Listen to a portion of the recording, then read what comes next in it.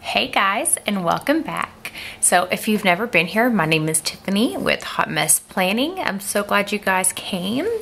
So today I wanted to do a little bit of an inside of my bullet journal. So I know that I've showed how I planned June, but I kind of wanted to do a little bit of how I planned the beginning of my journal and how it helps me. So the bullet journal is not your typical book for me. I don't necessarily use it as a planner. So I just kind of wanted to give a little insight to it. You know, my favorite thing about the bullet journal is that there's not a specific system that has to be used in it. It's 100% yours and what you make of it. So when you open my bullet journal, I did not mention that I do have the Dingbats version. So inside I just have a little bit of a key, and I use this in both of my planners. So I take this out and use it whenever I need it. So I didn't want it stuck inside the book. Next, I have this page where you mark the sides. However, I attempted this and I'm not sure if I'm doing it wrong or what is going on, but I cannot see the color on the sides. So this to me wasn't very useful. I've seen a lot of people who are able to use this and it's great. However, for me it wasn't, so I haven't used it. Again, it may just be error, you know, user error. This page is my color key and my dingbat key, as they call it. This is just kind of the same thing as this, so I don't really reference it too much. The index, I have my future log set up.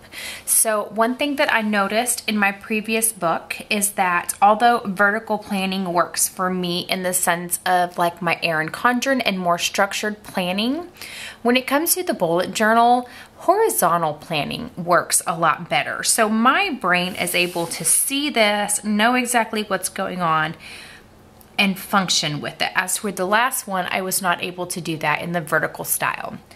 So I do have a calendar where I just mark with my key the squares and circles and the colors. And then over here is where I keep track of our birthdays. I really haven't done July. I did not foresee me being in this journal in July. So I will go back and do this once July gets closer. This is kind of my start to the year, although I technically started the year in my last journal, but I did want this to be a focus.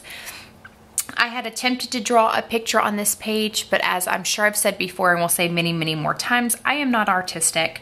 So I printed a picture out, I traced it with pen, put some marker in there, and then wrote a quote. On this page, I found this quote that is "Do not wish to be normal" by Tanya Markle.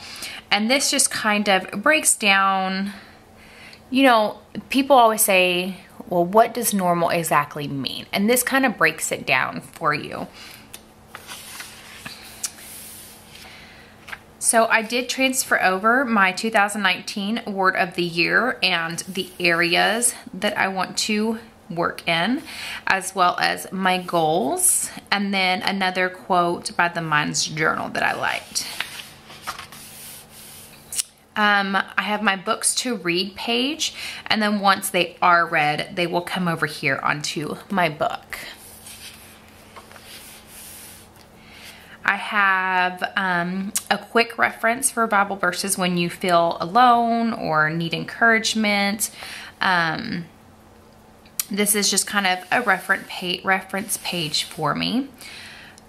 This as well, something you'll notice throughout my bullet journal is that I use a lot of motivation. That's really what the bullet journal is for me. It's a place where I can put my thoughts and feelings and get that motivation from when I know I'm struggling with something. I am someone who is very strong in my faith, so of course my motivation is centered around that. Some people have it centered around something else. It's just whatever you need in that moment. So something else that I put is kind of the thoughts that we have as, you know, humans, and then kind of God's answer to that.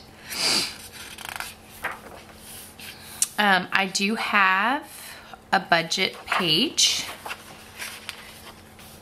I have things that I am done with, just things that I have focused a lot of attention on and things that I want to work on for the year.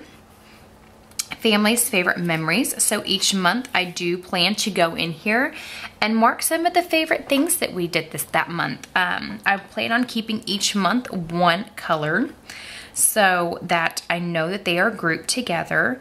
But this is where I just want a snapshot of everything that has happened, good or bad, just big things that have happened, so I know where to go back to and reference.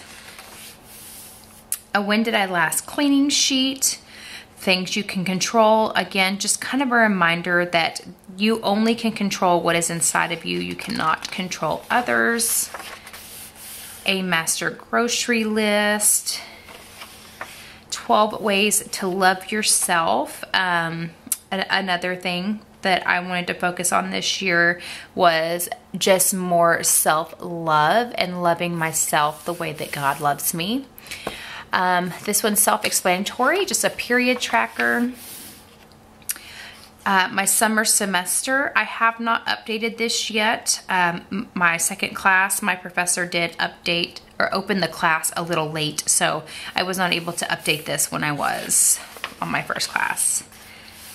A summer weight tracker. So I wanted to kind of keep track of my weight as the summer went on and see how much my weight fluctuates each week.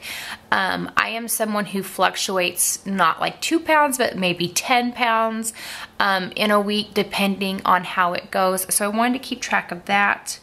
I have a step tracker here, and then it goes into the month. So I am not going to show the months because, as some of you know, I set them up, and then after I set them up, it becomes kind of more of a journal for me. So I do have May is marked with this washi, June is marked with this washi.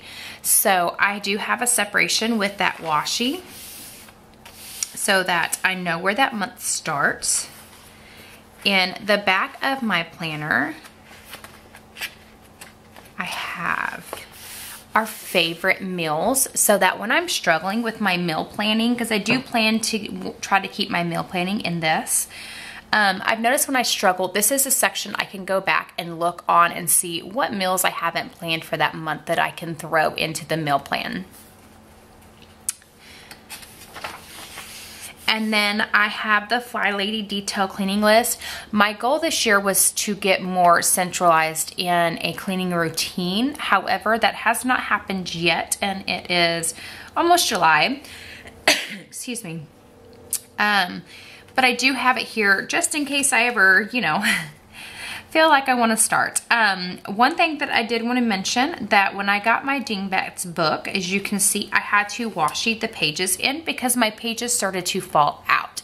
So I was kind of a little frustrated about that. It's only these back pages that were perforated already, but they were falling out at the seams. So I'm not sure what was going on or if I just got a faulty one, but that was kind of a little frustrating. But as you can see, I fixed it because it started coming out after I put all my stuff in.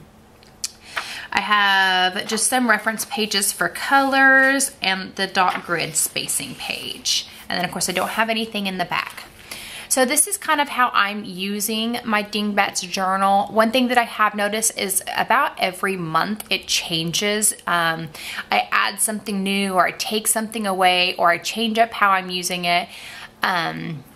And sometimes it's good and sometimes it's not. I know for the month of June, I have not used it a whole lot because there were a lot of changes that I made that just kind of separated me from it. So my goal is to get back into it, and then July, pick back up where I was and use what I know works for me and not use what I know does not work for me.